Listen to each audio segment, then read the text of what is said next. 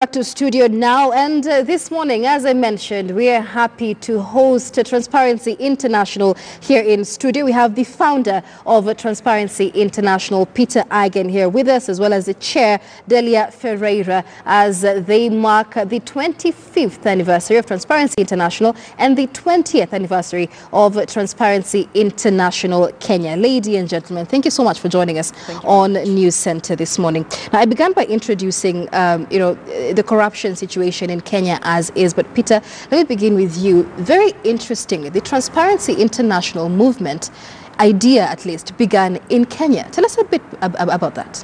Yeah, at the time, 25 years ago, I was the representative of the World Bank here in Nairobi. In fact, I was the director of the regional office for East Africa. In Nairobi, and I noticed at that time that many of the decisions which were taken to select big projects, to design projects, infrastructure projects, big hydropower programs, pipelines, ports, railways, they were distorted by corruption. By corruption which at the time I noticed was systematically brought into the country by promoters of big projects from the north, from Europe, from America, from Japan, from Canada.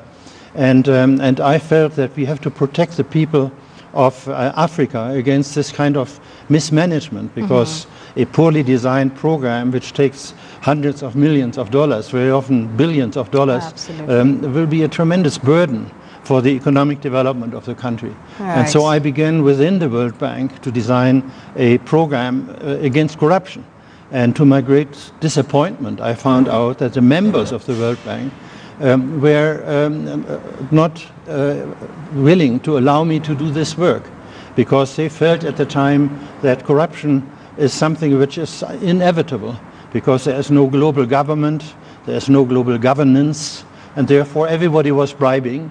And therefore, very decent governments like the Germans, like the Brits, like the French, they allowed their citizens to systematically go out to bribe the decision makers in countries like Kenya, Uganda, and in fact in Latin America and Asia. And I thought this has to stop. And when I did not get the permission to do this as director of the World Bank, I had to leave the World Bank, and I went to Germany and created Transparency International. And now, of course, this has become a common fight. Now the World Bank is totally changed. Now many of the countries are stopping their citizens for bribing outside. And I think this is what Transparency International managed to do. We have a very strong chapter here. In fact, they have supported my work from the very beginning. And I'm very proud to be here to celebrate their 20th anniversary, while we at the global movement are celebrating the 25th anniversary of Transparency International. Absolutely, and we will be getting to the Kenyan chapter and what it has achieved so far. But Delia, like Peter mentioned, it's not just a Kenyan problem, it's a global problem. But how much has Transparency International then been able to achieve since its inception 25 years ago? Well, I think that the most important thing, and we are now present in more than 100 countries in the world with our chapters there, is to get the infrastructure to fight against corruption ready to go. We have the conventions, we have the laws, we have the anti-corruption offices and agencies. And what is important now is that we have to go to implementation. Commitments are important, rules are necessary, but you have to put that in place and to move on to action and to monitoring what authorities and business persons are doing in terms to put a real stop to corruption and also to stop impunity, which is what we are seeing in many countries of the world. There is no institutional reaction against corruption, and we need to stop that to send the right message. If you are involved in corruption, you will be punished. You will have to give back the money you have stolen for countries, because the money that goes into corruption and private pockets is the money that is missing in education, health, development of countries. And that is a big problem. But Peter, even as you know, we talk about that. Let's talk about the corruption perception index. That it has gained quite a lot of credibility across the world. What does that mean to countries, especially being listed in the way that they are? Well, I mean, to be quite honest, this was more or less a byproduct of our work about 15 years ago. We had a young scholar working as an intern in our Berlin office, and he said, I want to measure corruption. And I said, I don't have to measure corruption. I know corruption when I see it. Right. But he was an economist, so he wanted to measure it and want to quantify what he saw. And therefore he began to use surveys which were made available to us free of charge, comparing the corruptibility of governments of various countries. And so suddenly he came up with a list of 54 countries, and I said, well, this may be interesting for you. I don't really care about this quantification. I came from the World Bank, where we had quantified too many things in the past. Right. But the interesting thing was that I received then a phone call from one of your colleagues in the Wall Street Journal in New York, and he said, oh, Mr. Aigne, I see that you have an index. And so I suddenly had to shift, and I embraced this thing as a wonderful tool to create public awareness. And many governments now feel it is extremely important for them to show that they are improving on the index rather than falling back, as many African countries unfortunately do. Absolutely. And it was on that basis that we made this a very strong awareness building instrument. But many people know us only because of that index. But we are doing many, many other things. And I think it's important to emphasize that the index, which mainly looks at the corruptibility of governments, is not really the main thrust of our work. We look at corruptibility of the private sector, of the parastatal sector, of the academic sector, even of civil society sector. I mean, we are trying to find ways in which we can make corruption risky and make sure that people cannot do this with impunity. Absolutely. Delia, several initiatives by Transparency International have many times shown the failure of most countries and most governments to significantly control corruption, leading to a crisis of democracies world over. In your experience, how can that be remedied as we move forward before we get to Kenya's issue? Our index particularly, and the research we have done for it, show a great correlation between weak institutions and corruption. So we have to strengthen institutions and to make them really working effectively in countries in order to stop corruption, to detect corruption, to prevent corruption also, to put in place measures and mechanisms that prevent conflicts of interest, for instance, or that monitor campaign financing, which is a big window of opportunities for corruption afterwards when the candidates are elected and have to pay back the favors they received during campaigns. Right. So, and that's something occurring in many countries in the world. The important thing is that corruption may appear in any country. The difference between the well-positioned countries in our CPI and our index and the ones that are much worse in that index is the reaction, both the institutional reaction when corruption appears and also the social reaction against corruption. Citizens should be sending the right messages to politicians. We are not going to keep on voting those involved in corruption. Right. That's the right message. All right, and of course, it is a conversation that has gained momentum in the country, with many now looking at what will be delivered by those they vote for before they vote for them. But Peter, how impactful would you say Transparency International Kenya, the Kenyan chapter, has been? Because every year we have, a report by TI detailing all these issues of corruption, but very little action from the relevant institutions on the same.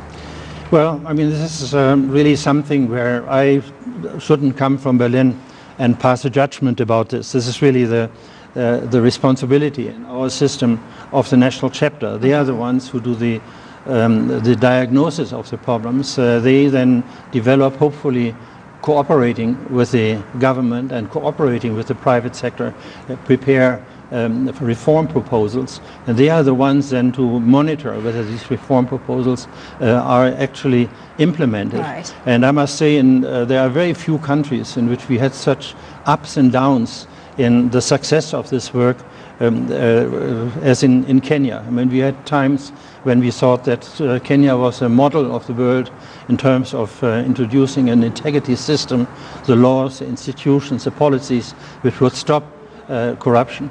Then sometimes it fell down again and corruption came back. So it is something which is a continuous process, and we have to, at Transparency International, leave this very much to our national chapters to continuously fight for integrity in their country, and it is them who have to give you a judgment on how well we are doing. Right now, of course, the government, as many governments, I should say, are emphasizing how important it is to fight corruption. But it's easy for governments to say that. In fact, many companies say they don't bribe. Civil society sometimes exaggerates their messages. So for me, the important thing is sort of a multi-stakeholder approach in which these three actors of governance, the government, the private sector, and civil society organizations, talk to each other independently. We call that antagonistic cooperation, you know, and basically, and then come to a common understanding on what has to be done. And I must say, during this very short visit right now here, which is a very nostalgic, wonderful experience after 25 years of absence, I have the feeling that Kenya is on the right way. All right, and like you mentioned, it's not just about corruptibility of government, it's also about the private sector and other sectors of the economy. But Delia, we talk about democracy. Democracy then puts power in the hands of the people. But several reports we've seen, report that, the Kenyan citizen is just as corrupt as the government that they are complaining about. How then do we begin to solve it from a societal angle? Well, I think that one important thing is to work in education. And I'm not just talking about the formal education or the universities or the business schools. We have to work from the very basic education, reconstructing, rebuilding the consensus in society about what's right and what's wrong. Because when those consensus are strong, you don't need an ethic or public ethic law that says in Article 2, public officials must be honest. If you have to put that in a law, you have a big problem in terms of what are the ethics in society as a whole. So I would really invest in education in order for the next 55 or whatever years we can consider, solve really the problem. Because if we don't go to the basic of the problem, to the values problem, we will keep on talking about rules, policies, etc., without solving the root, which is integrity, values, honesty, in the whole society, not just politicians. Politicians don't come from another planet. They are parts of our society, our students, our partners, our neighbors. And so we have to recreate the social consensus of the importance of integrity in our societies. Absolutely. And maybe if I may add a little anecdote about Kenya, which illustrates how important it is that it is from the top that you have to fight corruption, but also from the bottom by creating the demand for good governance. When President Kibaki was elected, the policemen, in their customary way here in Nairobi, they stopped the matatu and they said, "Oh, your light is not functioning properly, so you have to pay me something so that I let you go." So this was sort of the petty corruption which was customary in the traffic here in Nairobi. But when he said that, the passengers came out of the matatu and beat up the policemen and said, "Now we have elected President Kibaki on an anti-corruption platform. There's no more bribing right now. There's no more extortion like that." And so very quickly, this message that there had been at the top a changing attitude feeds itself into the wishes and the traditions and the behavior of the people, and vice versa. So this is a common fight where people have to be brought together, not only top and bottom, but also business, foreign business, local business, government in many forms, and civil society organizations which have this tremendous mandate to fight for a better world.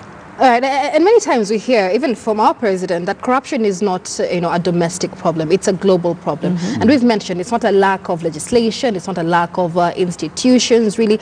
But what can countries like Kenya learn from the countries that are doing much better in your corruption index? Well, I mean, the problem is that in a globalized economy, in a globalized market, national governments have a tremendous difficulty to impose good behavior. To regulate a market which is beyond their geographical reach. Very often the time horizon of the problems in the globalized economy, like climate change, like environmental destruction, human rights violations and so on, the time horizon of that is quite different from the time horizon of politicians who think about their re-election in a couple of years, And therefore one has to simply accept that nation states do not have the capacity anymore to create a fair global governance. And therefore we have to bring in a civil society which has a global reach, which has a longer time horizon. And this means that what can be learned now in, say, stopping secret companies in Panama or in other tax havens can be used by, say, a prosecutor here in Kenya when they try to retrieve stolen assets and so on. So there has to be a network in which nation states have to be supported by civil society organizations and hopefully the private sector, because they are also the victims of corruption of their competitors. And so it's this global system which can lead to more integrity, more openness. But it is, of course, a very difficult thing, say, for a local government to do this by themselves. So we need cooperation between these actors of society, but also, of course, between different countries and different interests. And the interests right now, if you look at the trade wars which are going on between America and China and Europe and so on, they are very diverse. And it's very hard, and I think people who say there's a lot of corruption coming from outside into the country, they are right.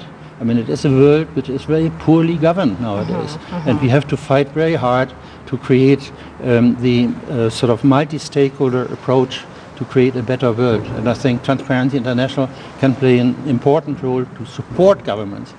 So the people who are saying, yes, there's corruption coming into the country, they are right. But we have to help them to expand their reach and to do something to create a better world which is more fair and more just and less bloody than the world which we have right now. Absolutely. And that being said, many would view African countries or third world countries as being the most exploited in terms of corruption.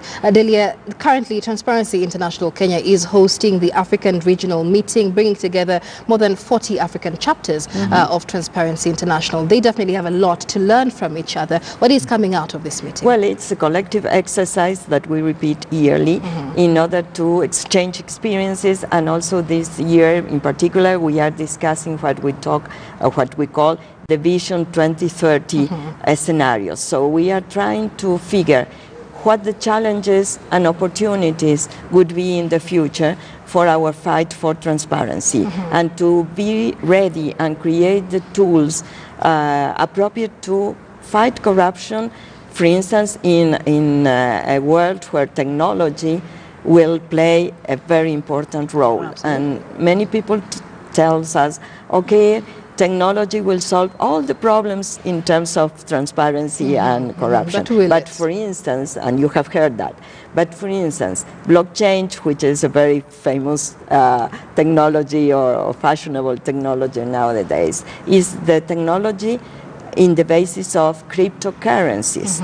And Bitcoin cryptocurrencies are protecting anonymity of the sources and beneficial owners of the accounts. So if we are fighting corruption, and we have said for many years, follow the money and you will find the scheme, and you introduce a technology that protects the anonymity of the origin of money or the destiny of the money, you are having a big problem. So we have to be ready to use technology in order to enhance transparency, openness, information for the people, but also to be ready to hold these technologies to account. Absolutely. And this has been a conversation in Kenya as well, the regulation perhaps of fintech, or financial technology, which really is the future. Even as we wind up, Peter,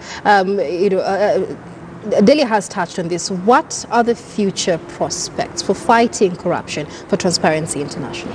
Well, I think the approach which has been followed so far has to be adapted to these new technologies, to a world which is divided in various blocks and so on. And we have to catch up with the corrupt, because they are very smart. They have partners in law firms in London and Frankfurt and in New York and so on. So they do everything to defeat what the world really wants, a world of integrity and of honesty and of fairness. So in a way, we have to follow this and have to be even a bit ahead of it. So far, we have been very successful. I think the international corruption has become a consensus that it has to be controlled, which was not dreamt of 25 years ago. I never would have thought that we would have been so successful. And I'm sure that we will be successful to be ahead of the game of the corrupt people and create a world of integrity and peace and justice for future generations. Absolutely. 25 years later, after you began this movement, an idea born in Kenya, you come back to Kenya. More than 40 chapters which were born from your idea are here today. Your final comments on how the experience is for you? Well, it is personally for me a wonderful satisfaction. I met some of the people who helped me in the very beginning. I remember the wonderful Joe Gisongo, the father of John Gisongo, who met with me once a week to discuss how we can create something like that. He will be very happy to see how his son, for instance, is continuing this battle. I met Harry Smule, one of the powerful leaders in Kenya. Now, these are models for the world, and I'm quite optimistic that the present leadership will also be able to fulfill some of the promises which is making in terms of creating more integrity and fighting corruption in Kenya and in East Africa and in Africa and in the world. Absolutely, especially in Kenya.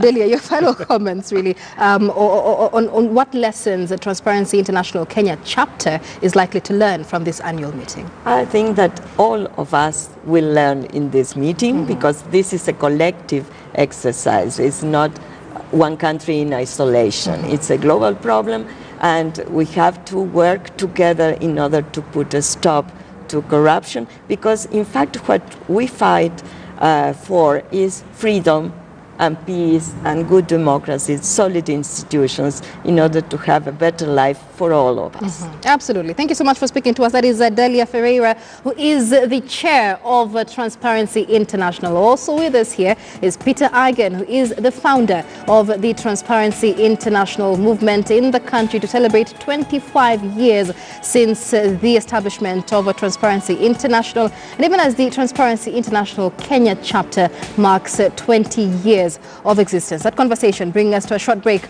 on News Center. Don't stay